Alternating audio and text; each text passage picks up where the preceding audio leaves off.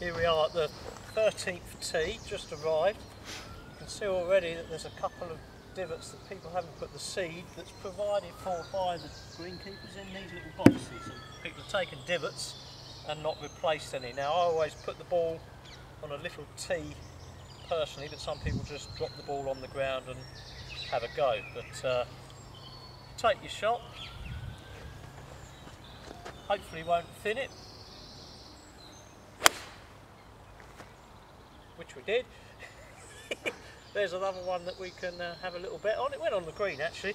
You see, I've actually not taken a little divot there. Now, if I do take a bit of a chunky divot,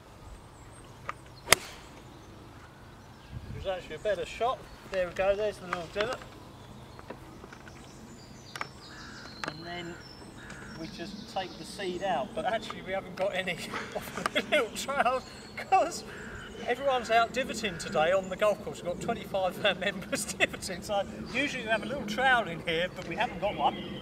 That doesn't matter, we just take the club, just go like that in someone's old little divot, and then we do our one. So there's no excuse, even if someone has taken the trowel, but it's all for a good cause today, so there we go. We just put a few and then just level it out a little bit, yeah? And then the tees on all the par 3s especially will remain really, really good.